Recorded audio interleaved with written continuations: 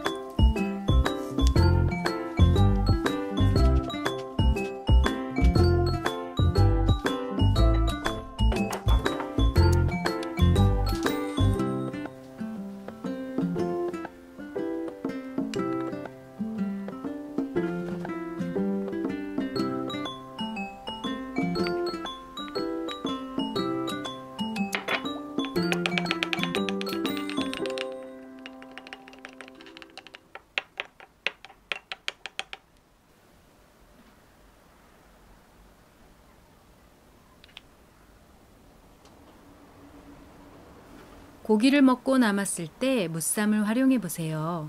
집에 있는 야채를 곁들여 넣고 맛있는 소스를 뿌려서 먹으면 남은 고기의 상큼한 변신이 가능해져요.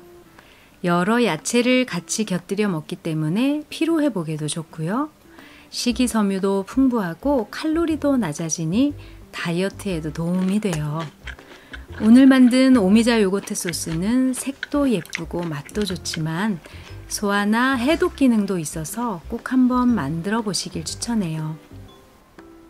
특히 오미자청은 마른 기침이 나거나 비염이 있을 때 물에 타서 먹으면 폐기능이 좋아져서 좋은 효과를 보실 수 있어요.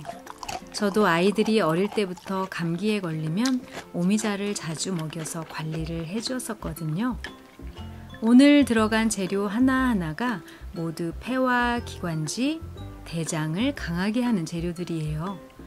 그러니 고기와 함께 맛있게 드시고 건강도 챙겨보세요. 오늘은 태음인인 목체질과 소음인인 수체질을 위한 요리였습니다.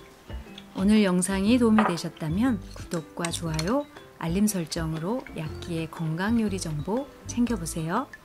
오늘도 감사합니다.